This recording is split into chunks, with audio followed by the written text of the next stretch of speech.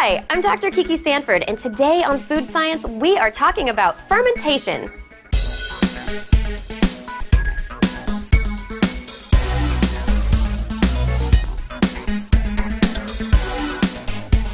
Strictly speaking, fermentation is an energy-producing process that does not require oxygen to take place. It's anaerobic in nature. Bacteria, yeast, and even human cells use fermentation to create energy in the form of ATP from sugar. Some organisms, like the bacteria that can get into canned food and cause botulism, or that lives in rust and can cause tetanus, will die if they're exposed to oxygen. They rely on fermentation for all their energy. Others use oxygen but can switch to fermentation if the environment demands it. Still others don't really care one way or another. So, to break it down, cells take the simple sugar glucose and split it into a compound called pyruvate through a process called glycolysis. Then, depending on the organism, the pyruvate can go down one of two different fermentation pathways. In human muscle cells and in the bacteria that help us make yogurt, pyruvate gets converted into lactate. You might call it lactic acid. Thank you, little bacteria. Yum. The other pathway is used by single-celled organisms to convert the pyruvate into carbon dioxide and alcohol, something animals have been taking advantage of for a long time. Eat the little berries, get a little junk. I'm a little birdie and I'm gonna land in a trunk. Humans have harnessed the fermenting power of Saccharomyces cerevisiae, a type of yeast for bread making. The yeast ferments the sugar added to the dough, creating carbon dioxide, which makes the bread rise by creating lots and lots of bubbles.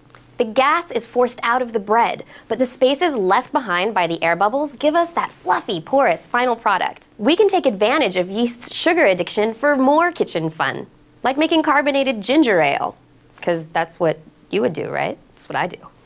So first, with a funnel in a 2-liter bottle, you're going to take a cup of white sugar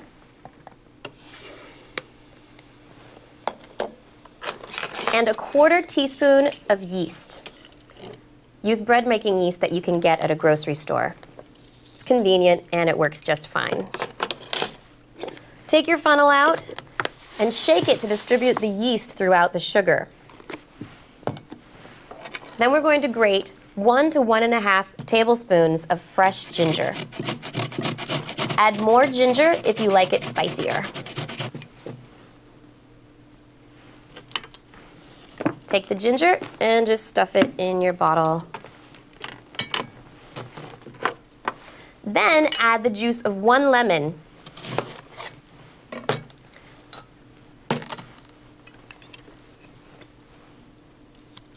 Meyer lemons work great because they're pretty sweet. But, you know, whatever lemon will work. Squeeze it! And then I get to do it again. Squeeze, squeeze. You have to be strong to work these things. Squeeze, squeeze, squeeze! There we go. Add that to the mix in the bottle.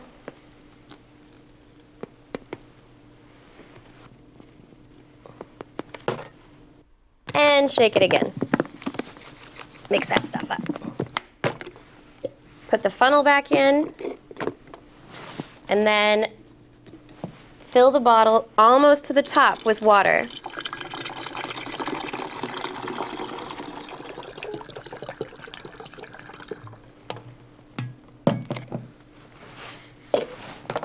Cap it, and shake it again. This time, give it a really vigorous shaking. Shake it, shake it, shake it. Shake it in a bowl or shake it in a tub. And then you're almost whole. That was a silly song. Shake it, shake it, shake it, shake it. When you're done shaking it, put it someplace warm, not hot, for 24 to 48 hours. The yeast will do its thing, take up the sugar and convert it into carbon dioxide and a little bit of alcohol, but not so much that you need to worry about getting buzzed. However, you do need to be concerned with how much CO2 is being formed. Too much, and you might end up with an exploding soda bottle. So check it periodically by squeezing it with your fingers. When you can no longer dent the bottle, it's done. Stick it in the fridge to chill. The cool temperatures will slow down the yeast metabolism and the fermentation process, keeping you from having to clean up a giant mess. When it's sufficiently chilled, Strain out the ginger.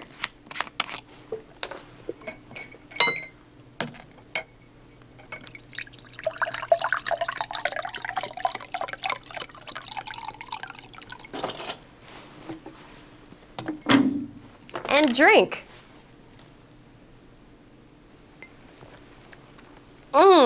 Tangy. But remember, it's not just food. It's science, science, science. It's not just food science. It's science, science, science.